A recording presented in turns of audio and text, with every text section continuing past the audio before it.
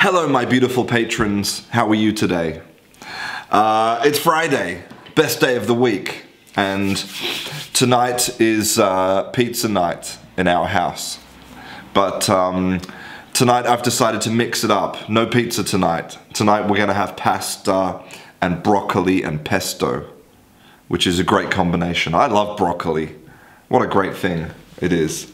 But no one loves broccoli more than my sister.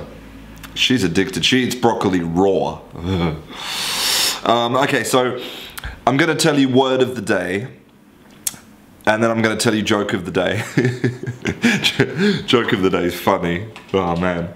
Okay, now word of the day is actually completely useless.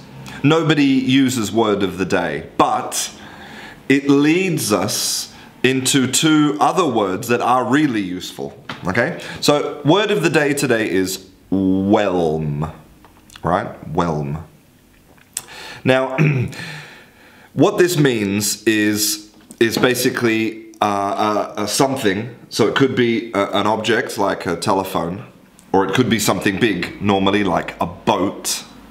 And what it means is it does this. It turns over. Okay, so, you know, I can whelm my telephone, right? But normally the original use of the word was for boats. Boats out in the ocean, and they would whelm, which is a bad thing if you're in a boat, right? The problem is that this word is now obsolete. It's a very archaic word. It's only for very special uses, whelm, right? And it comes from the Old English word for an arc. You know, this shape, an arc. So you can see how this shape transforms into something turning over, right?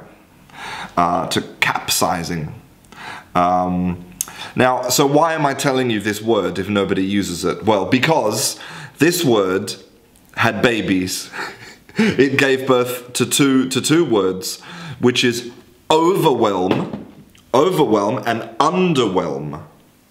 And what do they mean? They talk about emotion. So, because when you whelm an object, it does this, right? But you can also whelm your feelings. Like when your feelings are like turned upside down. You feel, you know, like when you're in love and everything is upside down. You can't think, and your stomach is, you know, turning. That's emotion. That's an excess of emotion. So that's to be whelmed. And then in English, when we want to add more emphasis, to something, we double it. So we say overwhelm, which is ridiculous because you're doubling. But anyway, this is what happened. So to be overwhelmed is to have too much emotion. So much emotion that you can't control it, right? You're overwhelmed. And then you can be underwhelmed, which is when you're like, I'm underwhelmed. I'm underwhelmed with your PowerPoint presentation. No emotions. So it's great. So you can be overwhelmed or underwhelmed. Both great words. So, you know, next time somebody is telling you a story that's just, you know, or maybe you're watching a film that's just so sad, and you can't, you know, too many emotions, like I'm overwhelmed by this film. It's too much, I can't. Or next time, you know, at work someone's giving you a presentation and it's a very boring presentation. You can say, listen, I'm underwhelmed by this. So it's a great word, Okay, now joke of the day. Now, I'm warning you in advance that today's joke of the day has a bad word. Okay, it has a bad word, I'm sorry, right?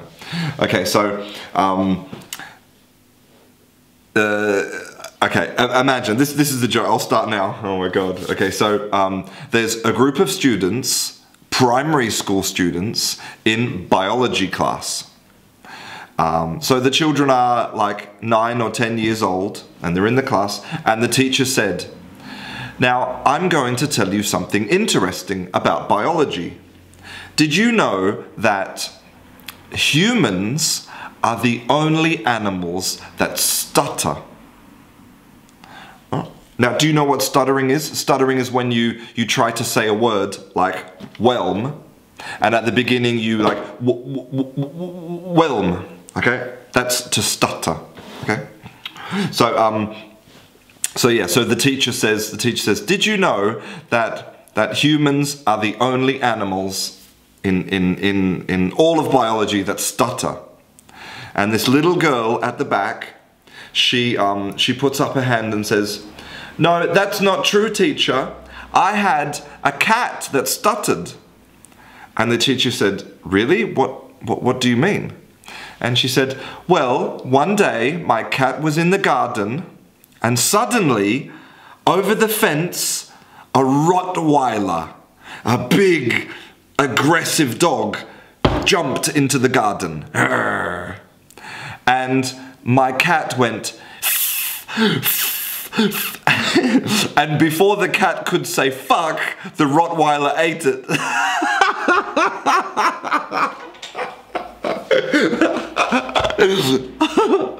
Oh my god.